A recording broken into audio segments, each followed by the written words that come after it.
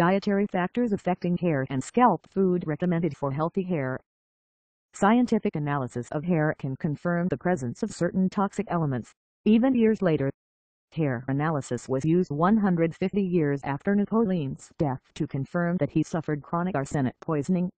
Though providing such critical information to researchers, hair analysis cannot determine nutritional deficiencies. Any such claim is worthless. Nutrients that contribute to hair and scalp health include niacin, biotin, zinc, and vitamins A, B6, and C.